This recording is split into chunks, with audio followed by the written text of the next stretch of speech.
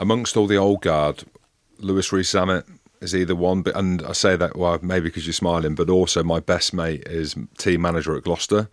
Big shout out, Ravo. And George Skivington. It's so funny because when he carves up like he did during the fallow week and he was on the bench, he comes on and he carves up. It's ridiculous to see him. And then they go on BT to the coach, Skivs, and say, oh, Louis-Rees Zammit. You can see he don't want to talk about it. He don't want to talk him up because he knows it's probably going to cost him 300 grand to re-sign him on top of what he's already getting paid. But how good is he the shining light, or is there a few? I know you've gone through and we don't want to put a lot of kind of heat or pressure on him. No, look, he has got what you can't coach, and that's express pace. And I think back to the Scotland game in 21, that final try that he scored. He scored 2 tries in that game, but the second try where he kicked ahead and the gas that he showed to go past Vandermeer, I think, and it might have even been, who was at the back that day? Was it Hoggy? Hog. We'll say, we'll say it was. Yeah.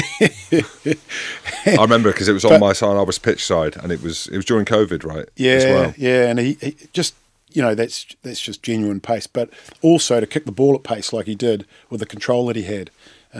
So there's more to him than just speed as well. I think he put in a 22-22 touch finder in that game as well in the second half, and he's got a big boot on him. And the scary thing is he's still developing. He's going to get better and better.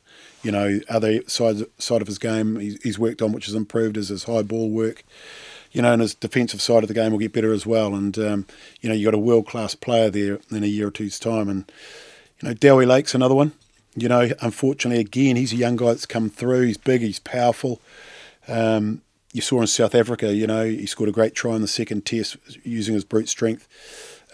Again, he's one that has got a big future in the game, and he for me will be the successor for Ken Owens. There are a few guys, Jack Morgan. Jenkins, Jack Morgan, another good player. Needs a run of games. I think he's a 7.